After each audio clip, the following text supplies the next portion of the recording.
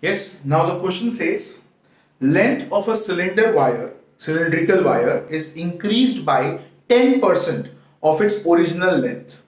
The resistance of the wire increases by. Now guys, here this is very important that you pay attention to. They have mentioned the cylindrical wire, which means they want us to pay attention to the area of cross section also. Now if you want to increase the length of a cylindrical wire, the only option you have got is by stretching.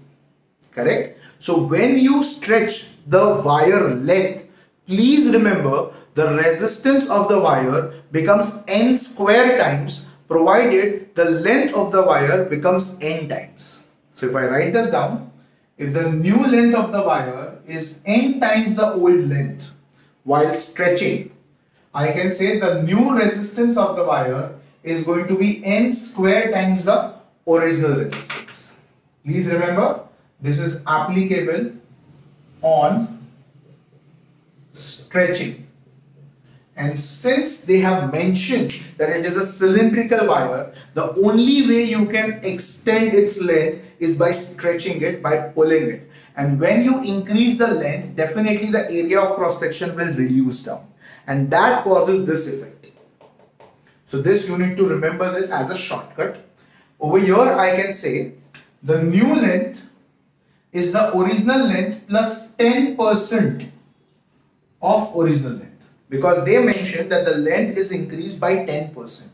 So I can say this is 0.1. 1 plus 0.1 is going to be 1.1 L. That directly means the value of N over here is 1.1. I hope you get that part.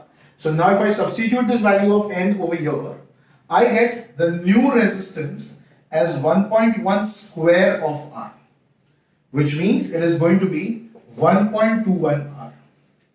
Which definitely I can write that R dash as R plus 0.21 R, or I can write that as R plus 21% of R.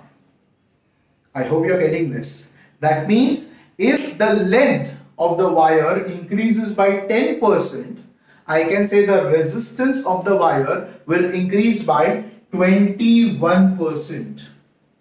And that will be your final.